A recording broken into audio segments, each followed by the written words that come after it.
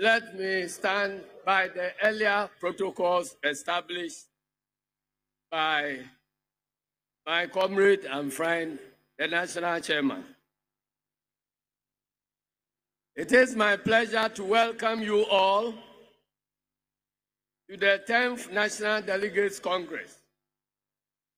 I wish to use this occasion to congratulate you all for your victory in the just ended constituency, regional, and national youth and women conferences. It is my hope that you will constitute a formidable team that will work seamlessly to enable the NDC recapture power from this inept, clueless, corrupt, and incompetent MPP government. As you are aware, of the current national executives of our party will end in a jiffy, as our 4-year term mandate is exhausted. Since the last Congress, however, many notable comrades of the party, among others, have passed on. Key among them is the founding father of this party, His Excellency, former President, Flight Lieutenant Jerry John Rawlings.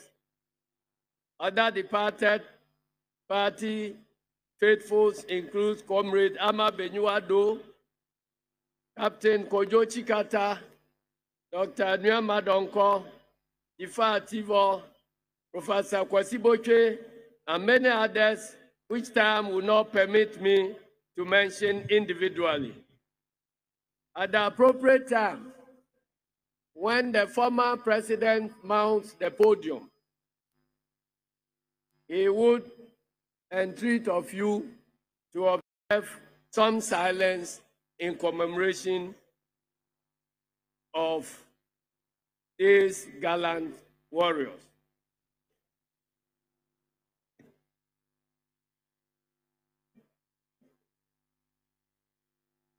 Notable events that have occurred during the period under report include the presidential and parliamentary primaries of our great party. We had very successful presidential and parliamentary primaries prior to the 20 elections. And for the first time in the history of our party, we had 7 stalwarts contesting the presidential primaries. The good news, the party was robust and put measures to ensure that the tensions normally characterize presidential primaries, especially one with this large number of aspirants and their supporters, were reduced to the barest minimum. Fast forward to 2020. We had a general election that was historic by all.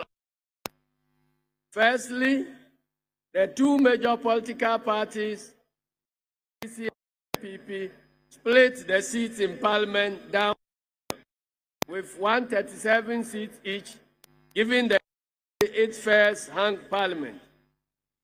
Secondly, and against all odds, the NDC annexed the Speakership of Parliament, a feat very rare in contemporary African politics. Thirdly, Ghana experienced the most bizarre elections since the inception of the Fourth Republic in 1993. In the 2020 general elections, the NDC faced a blatantly partisan umpire, the Electoral Commission. As it wasn't enough, we had a judiciary that through common sense, facts and logic and caution to the wind, and consequently denied the people of Ghana the opportunity to hold the chairperson of the Electoral Commission to account for her stewardship as the sole returning officer of the presidential elections. Fourthly, and not the least of all, Ghana witnessed the most violent elections, reminiscent of other violent elections in countries like Kenya, Egypt, Sudan, and elsewhere. Several lives were lost, with many more also maimed.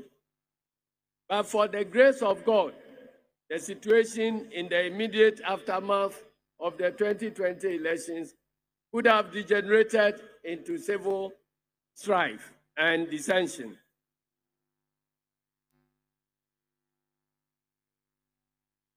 To show to Ghanaians and the entire world the irregularities and infractions with the 2020 general elections, deliberately orchestrated by the Electoral Commission with the connivance of the New Patriotic Party, our party went to the Supreme Court to challenge the presidential results. We lost the case in the Judicial Court, but won in the Court of Public Opinion. The NDC, dissatisfied with the activities of the Electoral Commission, decided to the IPAC meetings, which have been reduced to a mere rubber stamping of decisions that have been taken already by the Electoral Commission. The party subsequently proposed electoral reforms to the Electoral Commission, the discussion, adoption of which would form the basis of our return to the IPAC meetings. Unfortunately, the Electoral Commission treated this proposal and remained adamant and intransigent. Organizations including the National Peace Council and the diplomatic community have been holding with the EC to address the issues raised by NDC to enable its return to IPAC meetings. But so far, all of these efforts have fallen into the deaf ears of the Commission. In the belief that the 2020 elections were rigged and to prevent same from happening in subsequent elections, the party organized a series of retreats for regional and national executives as well as the minority caucus in Parliament, culminating in the retreat at the Serene Volta Hotel in the Volta region.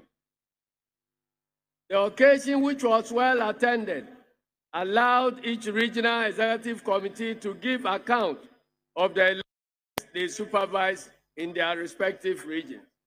There were so many revelations and confirmation of issues that the party already knew of. These helped and will continue to help the party in its subsequent orientation and training programs for its executives at all levels of the party. Indeed, our outreach programs held in the various regions were partly as a result of feedback gathered from these retreats. As part of its reorganization program, the party organized outreach programs in the various regions, whose outcome largely helped in the drafting of guidelines for the party's reorganizational roadmap. Internal elections. In preparation towards the next general elections in 2024, the party organized largely successful elections at the various levels of our party. And I wish to report that for the first time in the history of this party, deployment of personnel from the national level and also from the top levels of regions sent to branches to reorganize the very base of the NDC party, the branch level. Again, since this party has considered Ashanti and Eastern region as the difficult areas of the party in terms of our elections.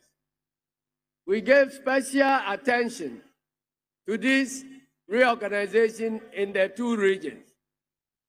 We had to deploy officers from all over the country and national level to descend in Ashanti and Eastern region to the base of the party and help install the branches of the party, which will position us to win the next elections.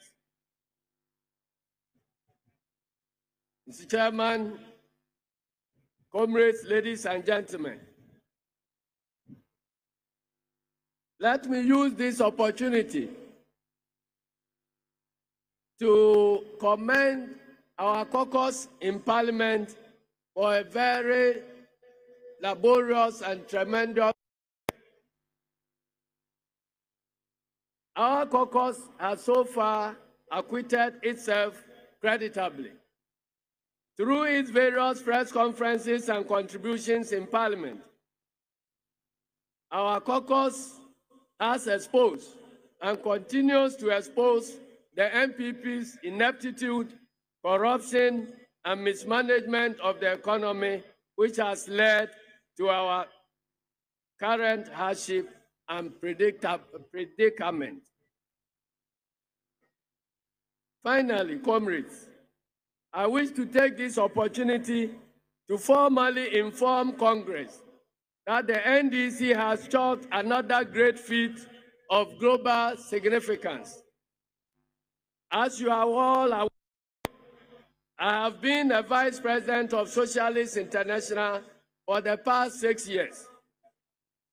The Secretary General's position of the SI was due for re-election this year.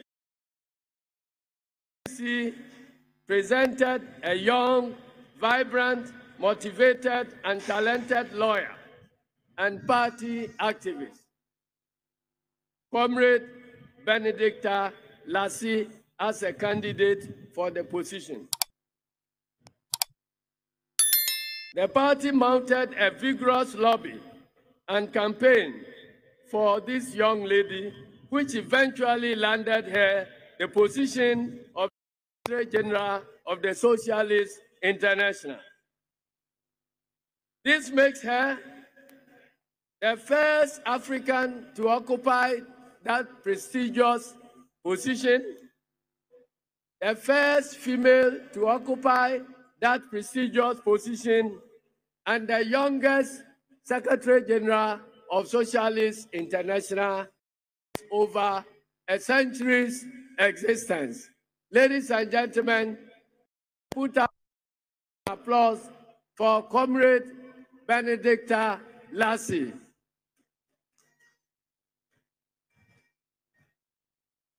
In sum, the NDC has made a lot of progress over the last 4 years, and I am optimistic that we are poised to win the 2024 general elections. But we cannot win the 2024 general elections with a divided front. I would therefore plead with all party members, especially aspirants and their supporters, to make a conscious effort to shun all activities and conducts that have a potential to break our front, and to embrace the ingredients of peace, unity, solidarity, and stability. I thank you all for your attention, and may God bless our homeland, Ghana. Long live the National Democratic Congress, and long live Mother Ghana. Hey! Hey! Hey!